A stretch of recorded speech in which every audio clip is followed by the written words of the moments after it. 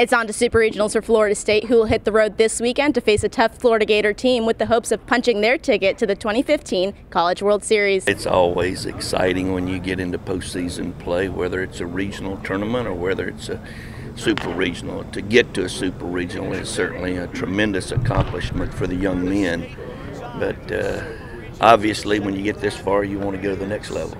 I think it's going to be an absolute dogfight every single inning of every single game. I mean, obviously the history of Florida and Florida State is not the friendliest, but I think the games are going to be unbelievable. I think the atmosphere is going to be one of a kind, and I think it's going to be a real fun one to watch. 11 always tells us just let the game come to us, and that's one thing that we've been trying to stress to some of the younger guys maybe, but they've been playing well. It's a learning experience for some of these freshmen as well, and they have to learn as we go on. But the ACC tournament and regionals was a great experience for this weekend.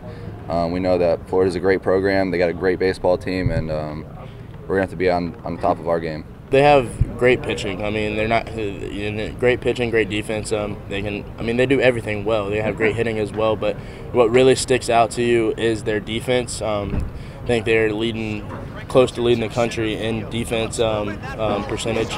They don't make very many errors, so you're going to have to hit the ball hard and try to get on base as best as you can. They're not going to give too many extra outs, so you got to just go out there and really try to key on their game and just hit the ball hard, and hopefully things will fall. We know that the University of Florida is an outstanding team. I mean, they got excellent pitching. They play tremendous defense.